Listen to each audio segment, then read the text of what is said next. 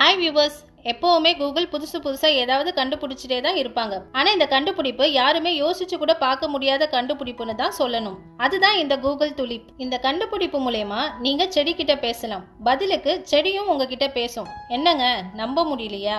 உண்மைதாங்க. முதல்ல கூகுள் செடிகள் தன்னுடைய வேர்கள் மூலமா மற்ற செடிகள் கிட்ட பேசுறத கண்டுபிடிச்சாங்க. அதுக்கப்புறம் ரொம்ப கஷ்டப்பட்டு செடிகள் கிட்ட பேசுற இந்த துலிப் மிஷினை கண்டுபிடிச்சாங்க.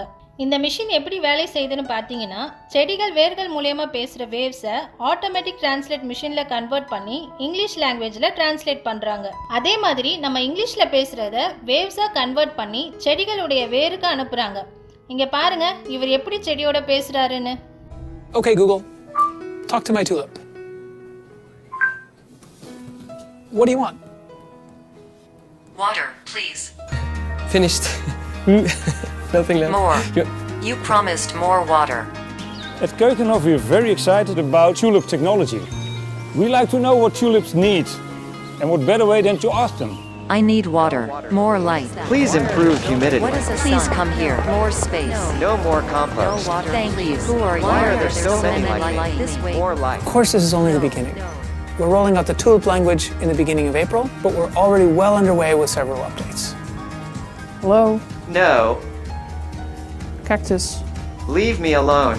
It's so great not to have a one-way relationship with the tulips anymore. What is the meaning of my existence? Tulip is a breakthrough in human-plant communication, letting users around the world communicate with any tulip. பாத்தீங்களா செடி சூப்பரா பேசுதுல. வீட்ல யாருமே இல்லனா இந்த பாட்டி மாதிரி செடி கிட்டயாவது பேசிட்டு இருக்கலாம். 2 granddaughters, Frances, which just had a second baby. That is so interesting. And Google இந்த துலிப்பை ஏப்ரல் 1ஆம் தேதியில இருந்து லான்ச் பண்ணியிருக்காங்க. இந்த கூகுள் உடைய கண்டுபிடிப்பு உங்களுக்கு பிடிச்சிருக்கான்னு கமெண்ட்ல சொல்லுங்க. இந்த வீடியோ பிடிச்சிருந்தா லைக், ஷேர், கமெண்ட் பண்ணுங்க.